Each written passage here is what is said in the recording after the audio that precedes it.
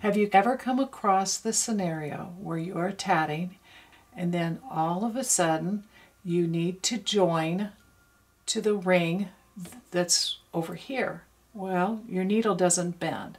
So what you have to do is take the double stitch off of the needle and then use your needle thread. Put the thread behind the picot and then you join.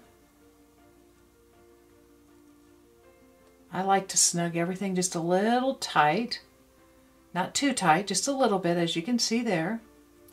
And then you will continue tatting the rest of the double stitches, whatever your pattern calls for. And then you take those stitches off of the needle.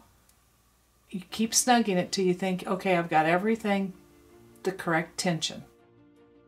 The other way that you can join is you can take your needle and pull it up through the picot, which I don't always suggest, but when you're doing this, it is fine. But when you do this, I prefer then to tie a knot, so I will snug everything just a little bit tight.